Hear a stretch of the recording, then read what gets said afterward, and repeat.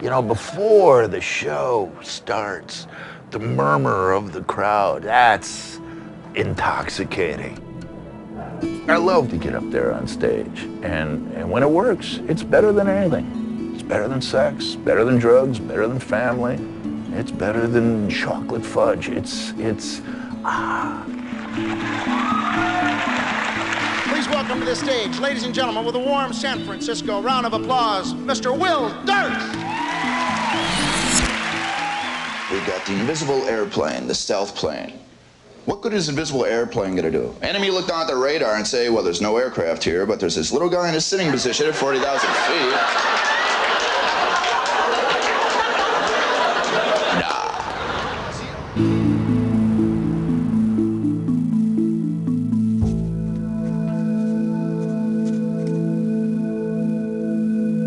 I love the vaporousness, is that a word, of stand-up. I love how every set is just sort of vapor. The people in the room see it, you perform it, and then it's over and you go away and that was it. I got hung over on Cinco de Mayo. You do that, man? Oh, what a party. Leave it to the Mexicans to have a holiday celebrating mayonnaise. You know, those people get out there and they just do it.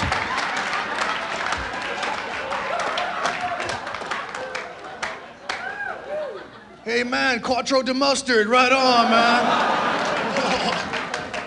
Celebrate all the condiments, man. You guys been very nice. Take care.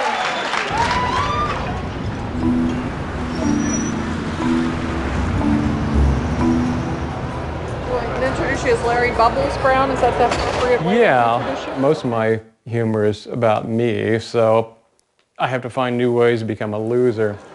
When I was 14, Dad sat me down and told me about women. He said, Larry, someday you're going to meet a woman that's so perfect and so right and so wonderful that you're not even going to haggle over price.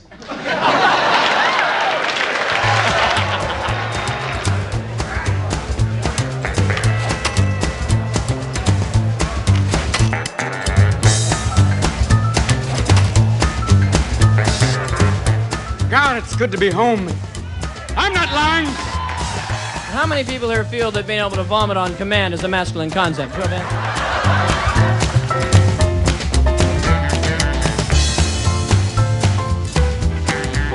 Come back to San Francisco, the first thing I hear, San Francisco women are always whining. All the men in this town are gay or look like you.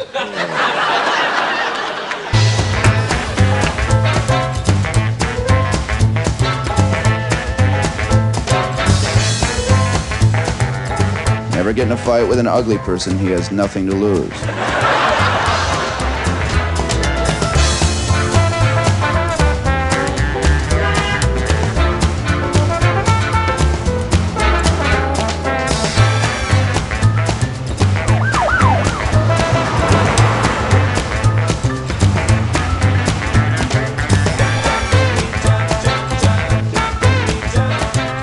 Lazy? We're not lazy. We invented the drive-by shooting, ladies and gentlemen. Jeez. They definitely look like guys with a big future.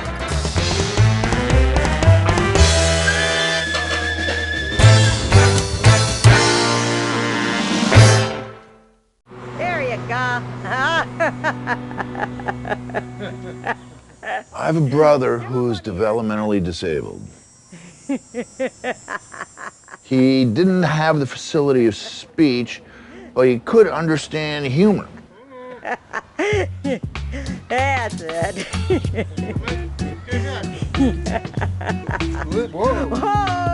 And my dad and I would make him laugh. Making people laugh was something that not everybody could do, and was something that I could do. weird thing about trying to do stand-up comedy in Milwaukee is comedy's illegal in the city environs of Milwaukee. We actually had a showcase busted. And the Tavern Squad came in, turned on all the lights. All right, up against the wall, drop your props. Step away from the microphone. You could tell stories, but if they have a joke at the end, that's comedy. Was that a premise? Walk away. That was another thing that spurred me. Westward Young Man.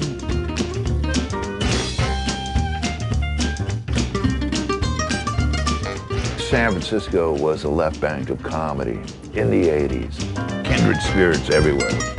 Kind of like a cradle of civilization for comedy, I think San Francisco is. It's so tiny, and yet a lot has happened through the years in this one place. The generation before us, Mort Saul, and the Smothers Brothers, and Phyllis Diller. San Francisco has always nurtured the arts. It's always been a really cool town. Who knew Lenny Bruce was going to be as big as he was? Who knew he was going to become an icon? And it happened here in San Francisco. Who knew that the people from Happy Days would see Robin Williams in a club and go, come on down for an audition, and, you know, boom. And he was the first overnight success. Is my lipstick on? Felt like you could try anything. And the comics here were taking chances and were like verbal jazz artists. Jack Nicholson is swearing so much that even he doesn't understand the words that he's using. I'm gonna cream crack your frabble up your grabble strack, can you, Crockle Mac? It seemed like magic to me. Like we're in a club and it's all magic, you know, all these unknown people trying to make it. Comedians were coming out of the woodwork because everybody was going to be a star. Paula Poundstone moved from Boston. Bobcat Goldthwait, Whoopi Goldberg, Ellen DeGeneres, Rob Schneider, Bobby Slayton, all these guys. And more, and tons more. Let's get more. It was just electric to walk into the clubs. It was such a big boom. And then the first week I got to San Francisco, I was on stage 8 times. It was, San Francisco, the only town in the world where guys in motorcycle leathers trade recipes. And I quit my little day job, and I never looked back.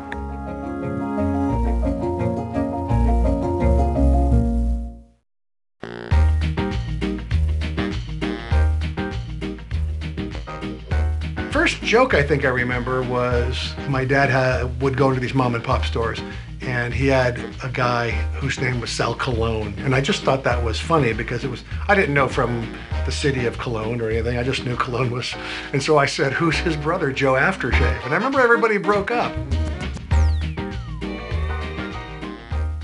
I went to graduate school at San Diego State, and I saw that there was an open mic on campus.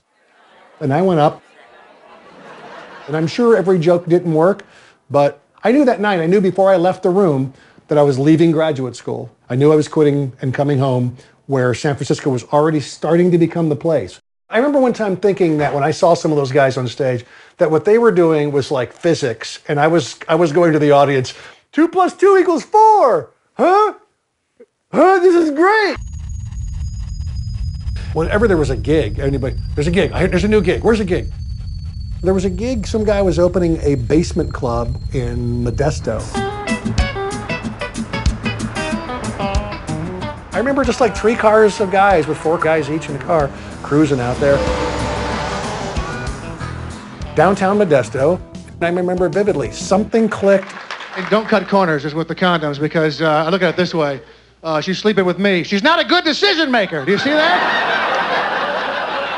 That's what I'm saying. What kind do you want, sir? I want those, top shelf, right there. The 19 milliliter thick Doughboy swimming pool liner condoms, right there. With the herbicides and pesticides. And when I rip it open, I want the Orkin man to come stepping out with a spray pack. How do you like that? And I had a great set. And after, this guy comes over and says, hey, my name is Paul Messier, and I'm with the Improvs. Get your calendar out, and 2 weeks from now, you're opening for Dennis Miller in Las Vegas. After that, you're going to Chicago. I'm like, what? What? Who? What?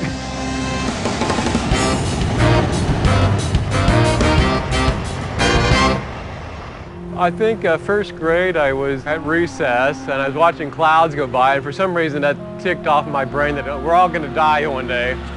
So I got so depressed I was lying on the asphalt and I couldn't move, and they had to bring the teacher out and bring me in. And I think there was a note to the parents. I had to see the nurse, and but yeah, I realized the life was very sad, so I tried to make it at least funny while we're here.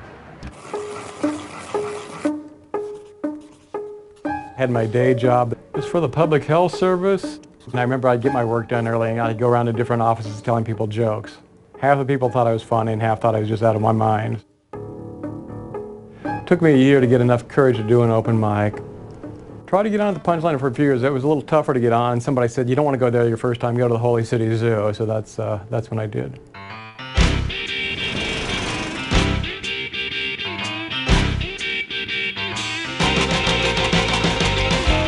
The Holy City Zoo was like your uncle's converted garage. And you could go to the zoo and say, I got new material I want to try out, and nowhere else is going to let you do that. Out talk, take the album off, Kind of womb-like, it's small. Because it was all made of wood and kind of decorated in an early chainsaw. I think our legal capacity was 47. And here's good news. The post office has come up with a plan to continue delivering the mail even after a nuclear war. Isn't that comforting? Civilization's dead. You're fighting with dogs for food, but you still have a chance to win the Publishers Clearinghouse sweepstakes. These other places were clubs that we worked, but we didn't really hang there. The zoo was where everybody came. It wasn't the neighborhood club and the hangout place. March 3rd, 81, it was a Tuesday. You're just blinded by the lights. First, I thought my voice had frozen up. And finally, the first joke came out. Nice looking crowd, just watching you before I came up. You're all drinking, laughing, having a good time. I thought, gee, too bad they're all gonna get old and die, through my mind. I've been kind of depressed lately. I know I mask it well, but I'm getting old. I turned 26 a couple months ago. I'm making little observations about life as I head in my twilight years. Like, if you don't get laid a lot when you're young, you don't get laid a lot when you're old. And figured that out by myself, and bitter, a tad. But the first few times I was on stage, I did really well. I remember like the 8th time I bombed. I just wanted to quit then. Michael Pritchard came up to me and said, you just bombed. He said, you're in the Holy City Zoo. There's 40 people in there. He said, outside of this club, nobody knows. You kill, you bomb, nobody cares. Even when you're failing, the people are supportive, like, nice try. You know, the people are going, oh, that missed, but well done, you know. You almost made it, you know. You missed the net, but God, what a great thing. My very first set in San Francisco, after I came home, I was scared to death. Robin Williams popped in right before I went on stage. So he would just show up and go, is there a chance I can go on tonight? Jeer, yeah. The word would go out on Clement Street and people would flock into the zoo. Robin's here, Robin's here. And the place would be packed, dead packed. All the animals that James wants kicked out of every national forest, and now that he's sold all the national forests. It's so sad seeing moose and squirrels on the highway going, you going north? We had audiences at the Holy City Zoo because of him. They would come to see him. And more times than not, they would see him because he was such a performing whore. He'd performing every night. He'd be coming, he'd do like an hour, a monster hour, and then whoever would stay after, we'd have a little bit of an audience we could perform for. The Holy City Zoo had great open mic nights back then, and it must have been after one of those nights probably. We'd finished telling our jokes, and it was Becky and I and Larry, and we were trying to decide what to do, if we should call in a night or if we should go do something. And I said, you know, I don't know, you want to go to the hot tubs maybe? I think for Larry it was an entirely new idea. It was like someone had flipped a switch. He was like, a hot tub, that could be good. We could go to the hot tubs, maybe. And, you know, and for Larry to show excitement about anything is sort of a rarity anyways, you know what I mean? He's like, oh, the hot tubs could be good. And then we sort of flipped by it, you know, it was a page in a catalog. We were sort of past it. After a little while, it was like this buzzing noise on the side of our heads, you know, there's a hot tubs. And it's so funny, I turned and I said, look, Bubbles, I don't think we're gonna go to the hot tubs tonight. He became Larry Bubbles Brown from that point forward. kind of an annoying name, but I could never get rid of it. You had to be a little cooler about the hot tubs than that if you were gonna go. You know, he would have gotten naked before we get out of the car. And I don't think that's appropriate. I just don't. My name is Larry Bubbles Brown. Pretty ridiculous. Grown man, name's Bubbles. I think it should be something more appropriate, like well-equipped sex machine. Wouldn't fit on the marquee. You're getting up in front of a bunch of people. Why not, you better talk about yourself and try to be interesting, I think, because you don't want to bore them. Right? Ever feel like you've been alive forever? Fall is in the air, and like you, I think my thoughts turn to death. It's been a great day for me. Haven't passed any blood. When he first started, it was more about we're all going to die and there's no good news in the world and everything. Then the hooker joke started. Of course I pay for sex. It's what distinguishes me from the animals. One of my favorite Larry's lines said the sexiest thing a woman's ever said to him is, "Are you sure you're not a cop?" And I just remember the moment he said that, I went, I'm in. Self-deprecation to the point of self-destruction. You know, he's emotionally setting himself on fire a lot of the time. So it's like, I just went, wow. I've hit my 30s, and which is really depressing, but I feel at least a little more mature. I'm not embarrassed anymore to go out in the drugstore and buy a condom. Although the woman at the counter said, "Save your money and buy a lottery ticket." Slightly better odds.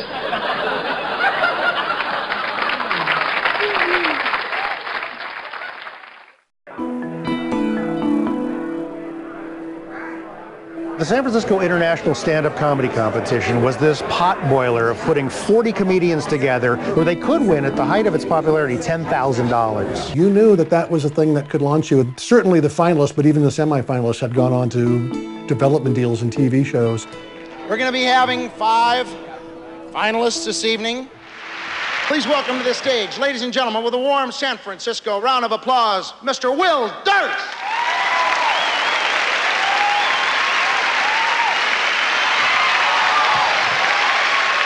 You know what scared me about Reagan being shot?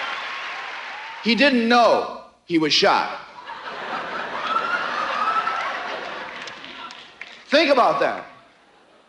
Now, I don't know about you, but I'd like a president with a central nervous system.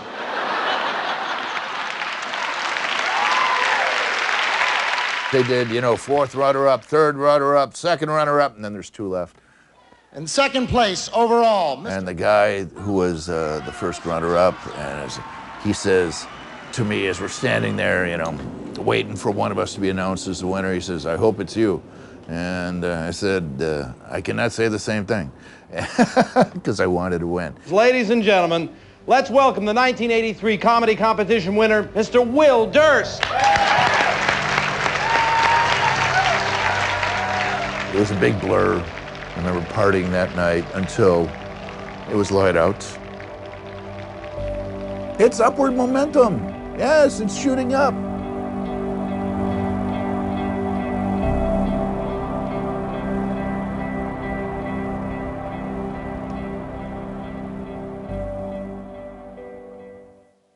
A guy one time said, "I work at Pixar and it's great because we have like ping pong tables and like cereal machines."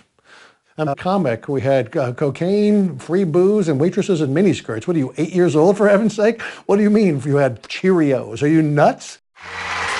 I was hitting my stride with an act that was political and sort of critical of America. Saddam Hussein was an evil, lecherous... You know what he did? He went into another country where people already lived and took it over for his own, and if anybody dared dissent, he just killed them. We know this because... Well, that's how we got our country. But the point is this, really. All of a sudden, it was like, wow, I can make a living at this, and I can be in a position where I am to be seen by people who can make you wildly famous and rich and successful.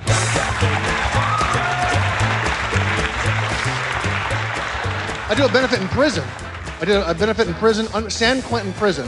Please welcome to San Quentin Prison, Johnny Steele. I come out, hey, how you guys doing, man? You know, and they're giving me this, you know, this kind of, hey, whatever. You know, my friend said you guys would be like that. You'd be mean and you wouldn't like me. But I figure, so what? So what if you don't like me? So what if you think I suck? Who cares? Clearly, it wouldn't be the first stupid decision you've made in the last few years now, would it? What?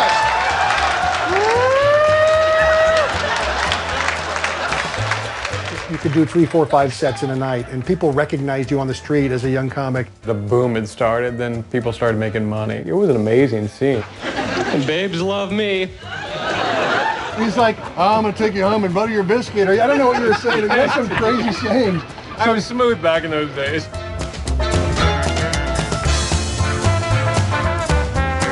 You had all these different creative juices. It was heaven. We were little rock stars in this town. We're like celebrities. It's ridiculous. We sold arms to Iran, gave military intelligence to both Iran and Iraq. Now, how did that work? Here, put this gun in your pocket.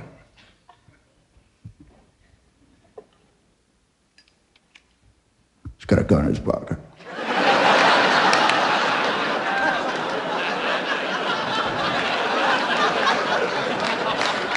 He knows about the gun, man. And we got paid from both of them. San Francisco has always treated stand-up comedy as an art form. It's the only city in the country, not New York, not LA. It's a commercial product in New York and LA. I signed with one of the biggest talent agencies in Los Angeles. Suddenly I've got a manager and an agent. You gotta go for an audition for, a fast food commercial. You talk about you're edgy and you're irreverent and all that. They're going like this. Does this guy got energy? Does he got some power? Does he got some energy? Is he strong? Is there, where would we use him? What would we do with him? We get this thing where a dog talks.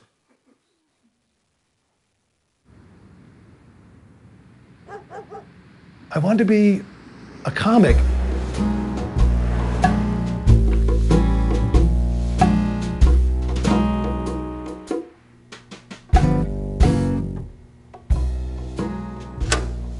Well, I first got the call about Letterman, which was very exciting. It was like a really big deal. My first time on TV.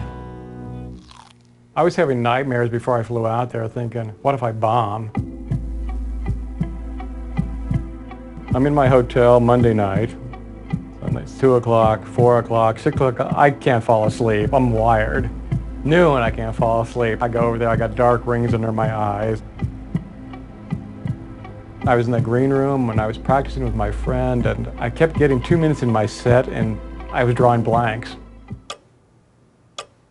Drawing a blank would be worse than bombing, maybe. If you're just halfway through your set and go, sure, what do I do? Then the assistant comes down and says, you're going to be on next. Then you feel like you're at an execution. And you check your zipper 15 times, make sure it's up. Then somebody ran long. So they said, you're cut. And I came back a month later and did it. Maybe I am 34, but I can do some things now that I couldn't do when I was 17, like pick up high school girls. A lot of people think you need drugs to score on a date. I've always found chloroform and ether to be pretty effective. You guys have been a lot of fun. Thanks.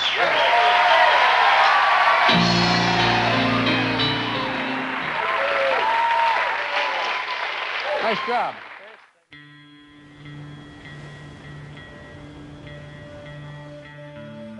I remember everybody kept saying, this is going to go on forever, and I kept saying, it's going to end. Of course, I was right.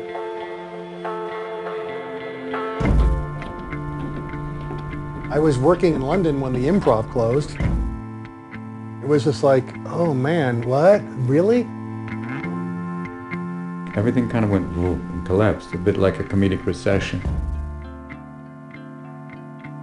TV, cable television probably killed stand-up for the clubs quite a bit. You didn't have to leave your house, and that destroyed it. And then the clubs got they got bought up, either closed or got bought up by one entity, and it became harder to get booked in the clubs. This club closed, and that club closed. We bought the zoo because we couldn't let it die.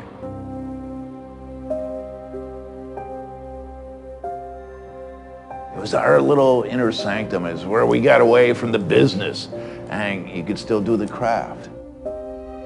It was a clubhouse that comedians called home. It's no matter who you were or where you came from, if you were a comedian, it's like, come on in, come on. This is the zoo, this is where we hang out. And everybody loved hanging out, but you know, comedians wanted to keep it open. Comedians don't have money. The practicality and the economics were just, you know, if you could pay with your heart, then we would be open still.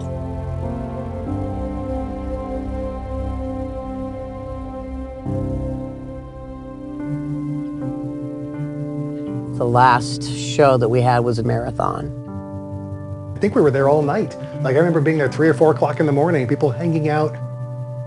I thought, oh my God, this really is ending. This is not very manly, but I remember that I went into the bathroom and I actually started crying.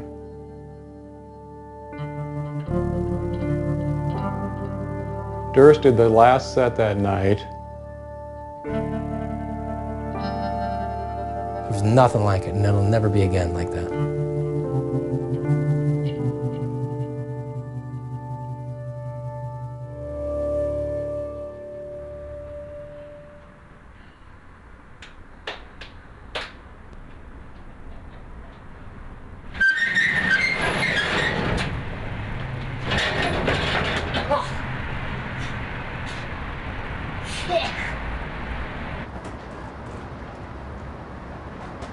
Yeah, there you go.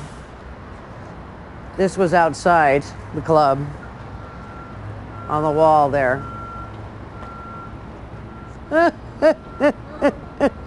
I feel like having a beer now.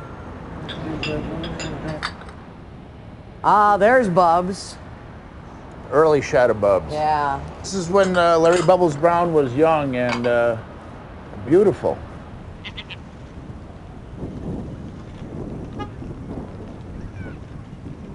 At this point, I'm qualified to be a crash test dummy or a greeter at Walmart.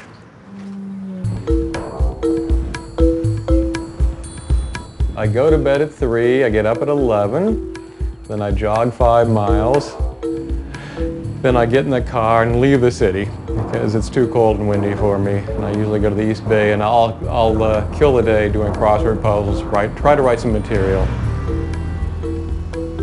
I have to have good light. Well, I used to write in car dealerships. They all closed, big recession of 08, 09, so now I'm reduced to going to gas stations and supermarket parking lots. My best jokes will come to me out of the blue. I'll just think of something. When I sit down to consciously write something, you do come up with stuff, but it's never as good. No, it's like a crossword puzzle. When you can't get the answers, it becomes kind of frustrating. I'll try out some jokes on you.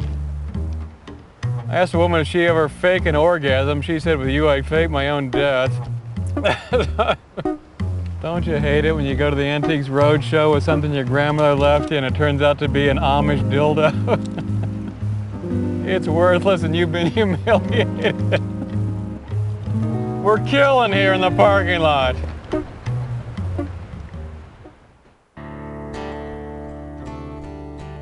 I don't know exactly what my dream was, but I can tell you this, it's harder to achieve now, and it's been, you know, we've all been downsized a little. We're not the, corporate people aren't the only ones that have been downsized. We've been downsized too.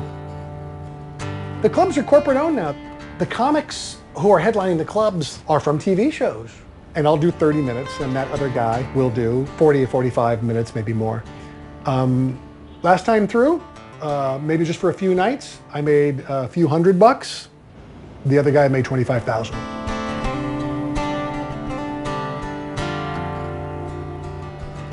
It's like the rest of America. You either become really famous, like Dave Attell and Louis Black, and you make a lot of money, or you just work in the clubs, you're making very little money. So a huge gap.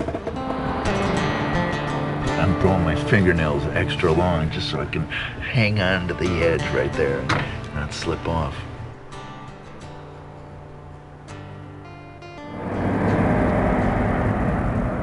I'm on my way to perform for people in their 60s, 70s, 80s, and even 90s. And almost everything you've ever learned in a comedy club is useless here.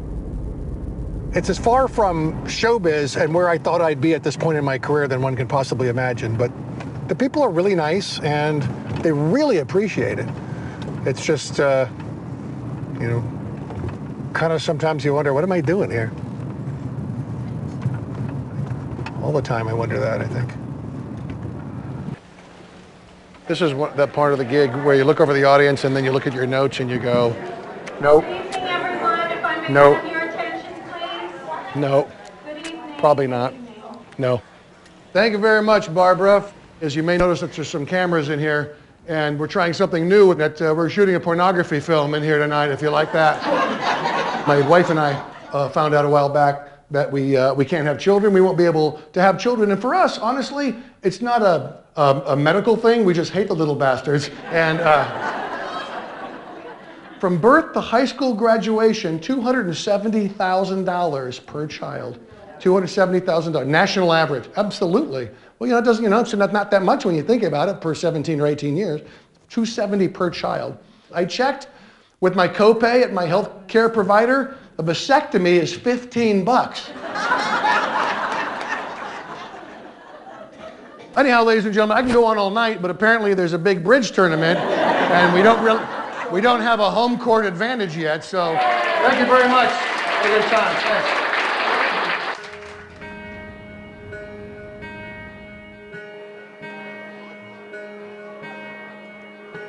I have no idea why I keep going on or how I keep going on. I just keep going on.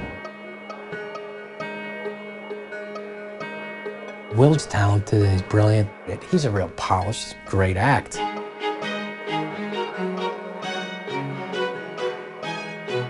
He plays to the audience like they're the smartest people on the planet.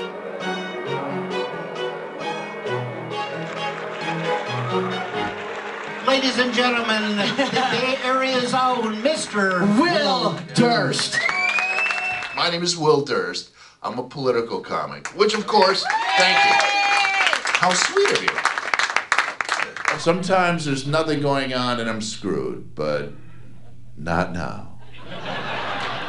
The people, they don't know I do politics. Kids just stare at me like, why is this bitter old man lecturing me? The complexities of supply-side economics. The deal is, we give the money to the rich and then they spend it and it trickles down to the poor. No! They're not going to spend it. They're going to hang on to it. That's how they got rich. You give us poor money, I guarantee we will blow every damn penny we get our grubby little hands on. You can learn how to make bad audiences laugh, and you can cheapen your image, your material. The way to get laughs is to spend most of your act talking about human fluids. If you talk about that, I gotta get out of clubs. So now I've got a new generation of people growing up with comedy, but they wanted always that sort of formula of late 20s, early 30s, attractive person, cookie cutter, generic stuff, material, look, feel, very television friendly, as opposed to really smart, cutting edge, different. In the old days, I would do a gig, pick up the phone, take a gig, that was it. Let's stop with the stand-up. Because I said, stand-up for you is dead, basically. Sure. Stand-up's dead to you, okay, but Johnny's really good. What can he do with it? I mean, what about the tools that he uses when he does that? His mind, his fearlessness, are you going, why, is that dead too? I've been trying to lose 10 pounds for 10 years. That's kind of sad. It's a pound a year, for Christ's sake. How can you not lose a pound a year? You barely have to change your damn lifestyle, you know? Instead of getting out of bed and walking to the shower, all you have to do is just do this on the way to the shower. And you should burn enough calories to lose an ounce a month, for Christ's sake. He still loves doing it. So it's not dead to him. Ever think that life is going too fast? Get on the treadmill for 40 minutes and just life comes to a stop, doesn't it? And you're on there, sweaty, tired, and I go over and get on the scale. This is absolutely true. I was like half a pound heavier. I worked out for 40 minutes and I got on the scale and I thought, well, maybe do I have a sweat? No, I don't have a thing on me. Oh, and I thought, oh, I'm all sweaty, that weighs. No, that came out of me. All right. And I finally figured it out. It took a while. You know what I figured it out? It's very simple. It was simply the 6 ounces. It was the weight of the disappointment pushing down on my back. Failure weighs more than muscle. I don't know if you know that. So that's what it was. I think comics are like blues musicians. We get better as we get older because we learn more tricks. We're much more confident. I have a big germ phobia. Every night I'm meeting comics and shaking hands. I was getting like 2 colds a month, so that's when I stopped shaking hands and I started arming myself with wet naps. I love Larry. Isn't he weird? He's a weird guy. I don't know what the word is, but he's kind of germophobic.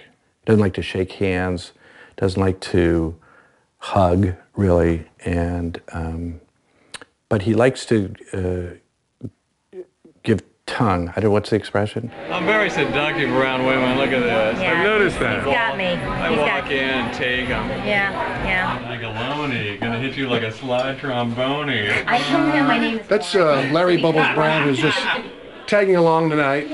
He just comes here, he eats whatever food there is in the green room, and he has these sort of disgusting Tourette syndrome rhymes that he says to women like, Cindy, I'm going to do it to you when it's windy, and then he leaves.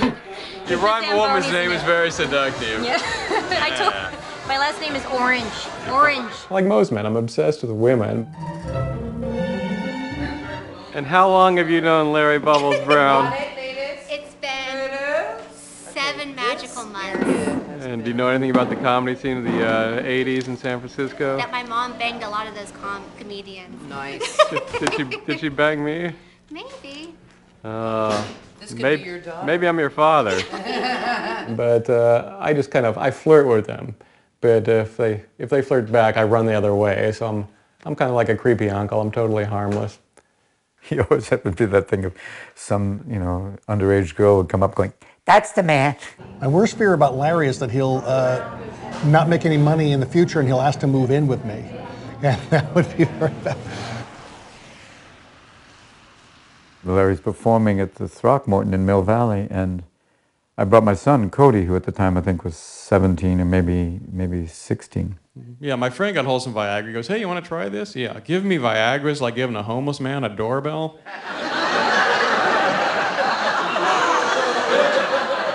And he knocked Cody out, and Cody's a pretty tough audience. When I went and did Letterman kind of shortly after that, I said, Bub, my son saw Bub, and he said he was amazing. And I think if he can win Cody, it's worth giving Bubbles a shot. Larry Bubbles Brown. Larry, come on out and...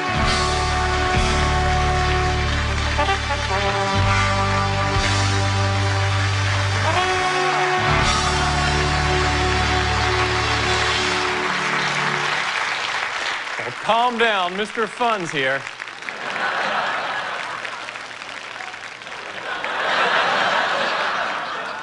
I know what you're all thinking.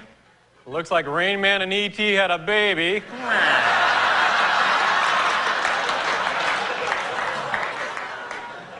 Boy, it just keeps getting better. Someone stole my identity. Now he has no life. Wouldn't it be neat if you knew what day you were going to die, but not the year?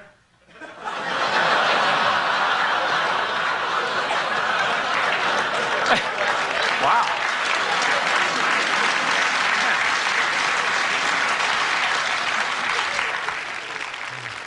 Politics, man. I finally figured politics out. An oil man became president, an oil man, and gas went to $4.50 a gallon.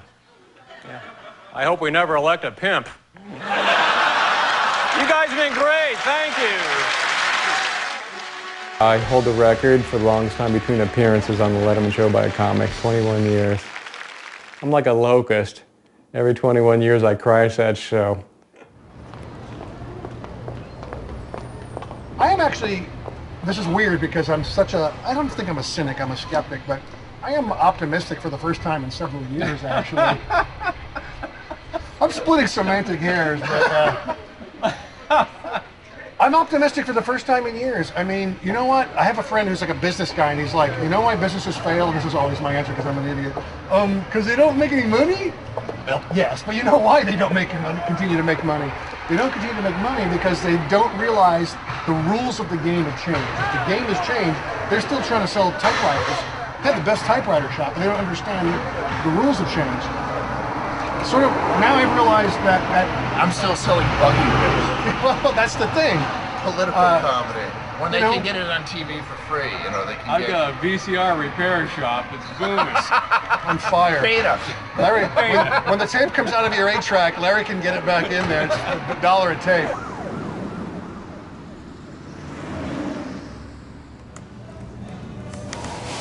The social media has changed everything. You can access a lot of people really fast. And so I'm thinking of this idea of pop-up comedy. Why do I have to go to a comedy club or even a big theater? I can take any small space, a conference room for that matter, tell all of my friends and have, 80 people pop in, 100 people pop in a night, just do my own pop-up right now comedy show anywhere.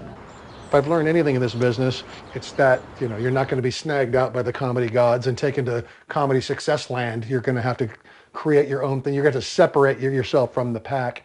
And, maybe a 60-seat room in Berkeley isn't exactly, the fast track to fame and riches and success, but it is certainly going to separate me from the pack. I mean, and not have to go to chuckle huts. But the problem is people are now saying, hey, do you want a gig in April or March for like $750 on Saturday night or whatever amount of money on Saturday night? Well, I can go here and make nothing. On the other hand, I don't know. What says you? I mean, isn't that the whole reason that you're doing it? Because you don't want to do crappy gigs anymore? So commit and then make it happen. Just be brave and be broke for a while.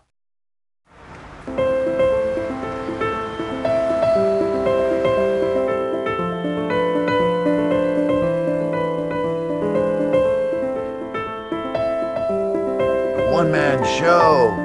It's called Elect to Laugh. They're listening to the words.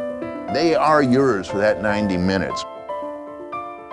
At a theater, people who come there read or know someone who does. It's just me. If they don't get it, it's my fault.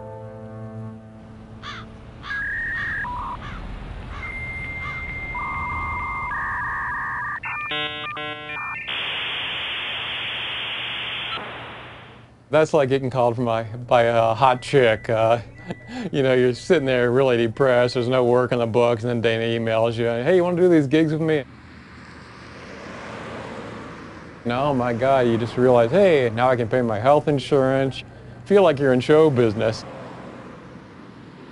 I'm driving Dana Carvey and Larry Brown to a series of one-night gigs. Alrighty.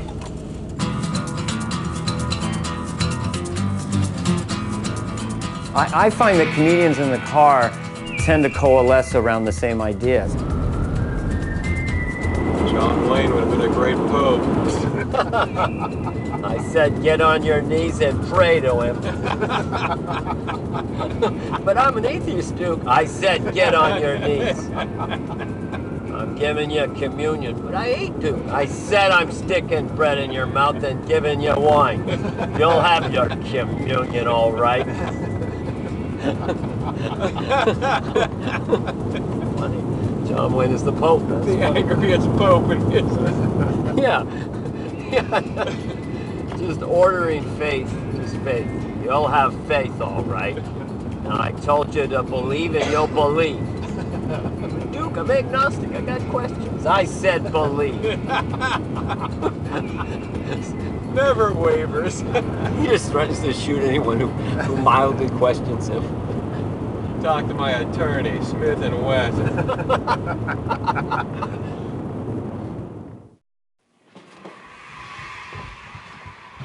So right now we have to get figure out what this show is. And my question for you is, what do you have a theater, you've always wanted, nobody's in front of you, there's no bad comic in front of you. So, the lights go down. I like philosophical Everyone's turning off their cell phone. Now what happens? That's a good question, but I have a full 24 hours to do it. Well, basically, I'm going to do this. I'm going to go down the list of this. So you're just going to walk on, you're going to go, hi, Vegas, that's a hell of a place. I haven't decided yet whether I'm going to do that, which is more stand-up-y, or whether I'm going to march right out and say something like, you know, I first started comedy in the mid-'80s when I was in graduate school in San Diego. So you're suggesting that you maybe are going to do some kind of my life thing, like I was born a young man? Yeah, but the problem with that is if you open with something when I was born a young man, the problem with that is then that sort of sets the tone for the show and what are you doing? If you come out and say, when I was 8, my father fell down a flight of stairs into a vat of whiskey. Okay, so the lights go down, they say. Well, I don't know. I don't know if I'm going to, maybe the lights don't go down. Okay, when will you know? When the lights go down. I see. No, if the show is going to be irreverent and political, I might come right out and say. If it is. If it is. I mean, there's two ways of doing that. One is to say, America's a great country, isn't it? It's kind of wacky how people, and that's one show, and then the other show is. I'm not asking you what you could possibly do. I'm asking you what you're going to do. So now it's, okay, ding, ding, ding, now's the time. You're asking me what I'm going to do. I'm going to do a thing I think is going to work in that room and show me what that room can do or can't do. And which is? I don't know. I don't know at this very minute. Sometimes what I need to do is get up and do 10 push-ups and 5 jumping jacks and walk around the room and get a cup of tea and come back. And then these words that are going like this now somehow come a little more clear. Well, maybe this whole thing isn't for you. I mean, you're always desperate to get out of these nacho barns, as you're calling them, but I don't think you need to do it if it makes you unhappy. I'm nervous about everything. It's a funny thing. This is what I want in some weird way, yet for the entire week before, I'm like, what was I thinking? We're in Grass Valley, Bedford, Oregon, Redding, and now Modesto. I got more crow's feet than a scarecrow after a cold front. Larry reminds you, Carvey doesn't get much better than this. Everywhere he goes, I could live here. And he looks in his hotel room, it's got a shower. I mean, he has never lost that thread, so it's really uplifting to be around. The best thing is, it just, he always tells me, get the salmon, because we're kind of health conscious. That and the free shampoos. Larry's maybe the funniest. He might be the funniest of all of us, possibly. I'm nervous. That's funny. What's the worst thing that happened? You get to do a taste. I got the easy job. I'm doing 15. Dana's doing. Imagine you were headlining the Indian Casino in Northern California. What you'd be thinking? Oh, I was freaking going over my notes. And can I do 45? We ready? Oh, okay. Okay. Hey, I'll see you out there on the ice. Okay. Holy. Should have been going over my notes. God.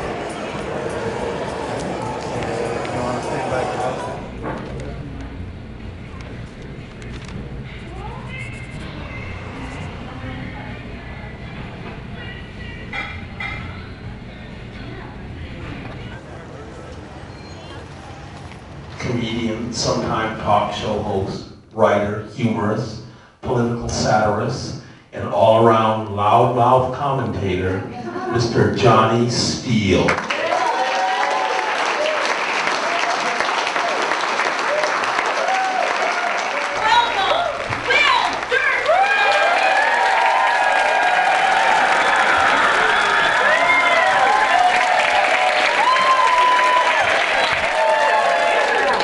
On the Letterman show, The Last Comic Standing. He's a funny, funny guy. So welcome, Larry Bubbles Brown. Enjoy your night. Thank you. Keep it going for Lynn. Wow. A lot of good-looking women here tonight. It's your lucky night, ladies. I'm no longer infected. So. I love watching the audience gradually really get involved in him. As he goes along, they really start to trust him and like him. And he's doing stuff that's sexual by nature, but it never comes off biting, you know? And it's all, the joke's all about him. He really knows what he's doing. If you're young, enjoy your youth. So I'm getting to that age where I'm starting to get health issues. I found a small lump on my testicle. My doctor goes, "You idiot, that is your testicle." Then he says, I need a list of all the women you've had sex with recently. I'm thinking, oh, do I have a disease? He goes, no, but if you get them in a bed, I know I can. You're going to love them. Comedy legend, Saturday Night Live, Wayne's World, HBO special. Give it up to my good friend, Mr. Dana Carvey. It's a quantum leap from middle to headliner. It's kind of from having fun to like, okay. Hey, yeah, thank you. This is a tractor pull. This is hard work. You feel like a responsibility if you're the headliner. This brings us to Larry. Could be a headliner, but I think it's brilliant. I think it's like, he's more self-actualized than Oprah. I mean, if you understand your nature and sort of apply that to your lifestyle with no apologies, it's a very healthy thing to do. I smoke and I drink and I eat red meat and I know I'm a bad, bad man. But I'm not stupid. I'm down to 6 or 7 cigarettes a day, mostly because I live in San Francisco. Is that a cigarette? No, it's a joint. Well, it better be.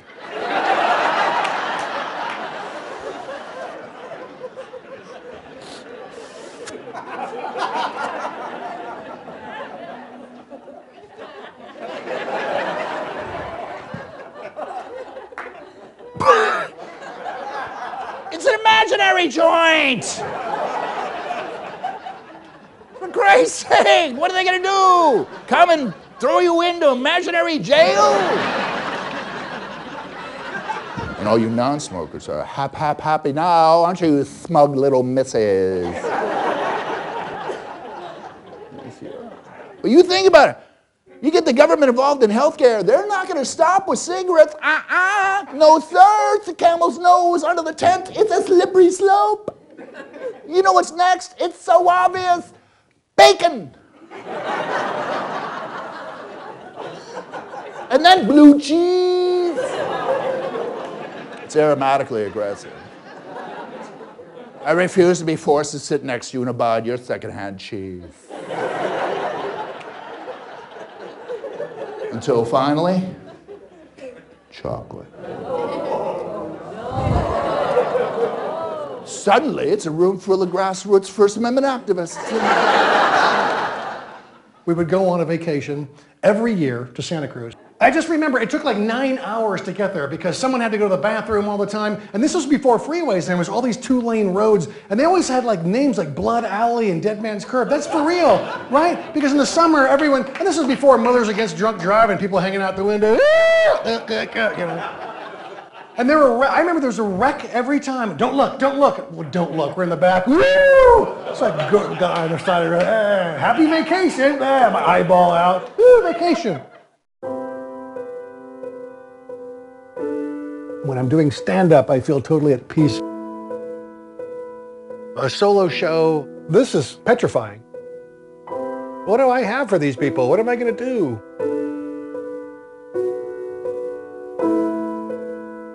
I'm just trying to be comfortable with the fact, be in the moment, perform for the people who came tonight, make them laugh.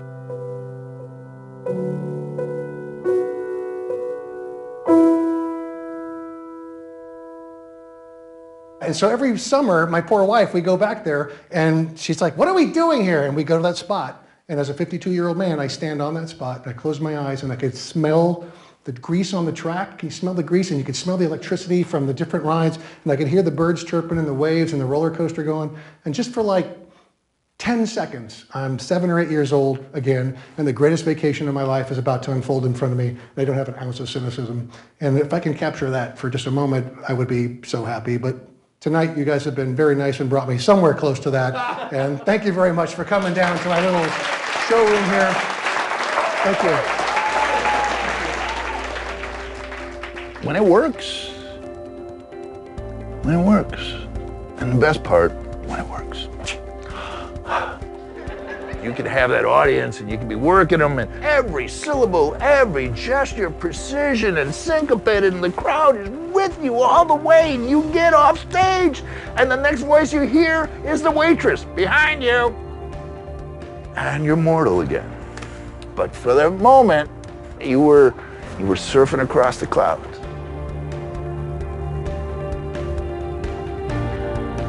So, life is a couple of moments, that's all.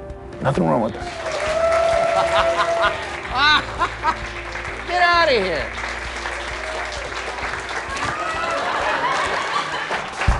Thank you. Thank you. They treat you good here in show business. Honey roasted, that sounds good. The ideal job would be if Dana would go out and do 300 gigs a year and give me about 150 of them. That would be perfect. So let's see if we can talk him into that later. Have we gone over my worst fear, germs? 5 minutes, 5 minutes, 5 minutes. Thank you, Hanson. Larry. Hanson. Larry. Your virtual hand in. Yeah, your virtual. Hello, Larry. He's got his virtual, yeah. And this is a POV shot right here. You ready? I'm sorry. Yeah. Who's got it better than us? As I get older, I realize, oh, we all share so many of the same struggles. And oh, look, if you make jokes about them, right, it makes it less painful for people. And then you find out you're not the only one. And that reduces the pain by at least 50%. And what a treasure to be in that position.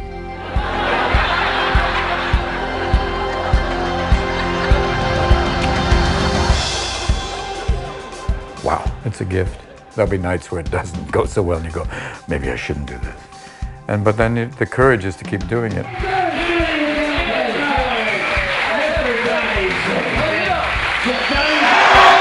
We're all still standing. That means you made your living off talking into a metal thing on a platform at night, and that's pretty miraculous. Yeah. You could speckle your career with some television shows or some movies or some this or some that, and none of it would ever be as great as being able to go and stand in front of a group of people that came out for the purposes of laughing for the night and tell them jokes and hear their laughter. There is no better job. And so Johnny Steele and Larry Brown and Will Durst are three of the luckiest guys in the world.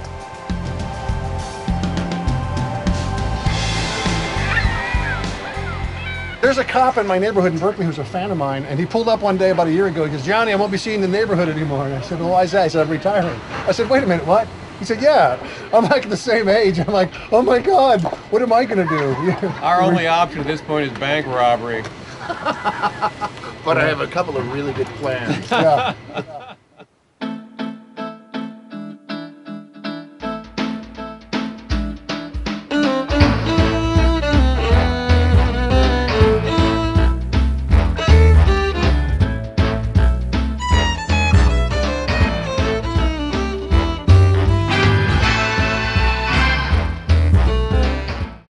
Want more Truly California?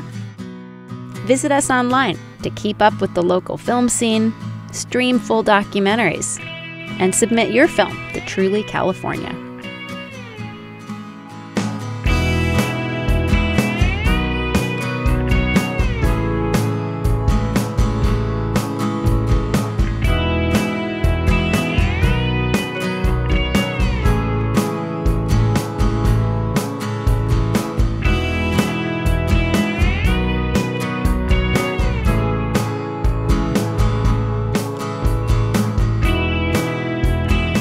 Support for Truly California is provided by the members of KQED.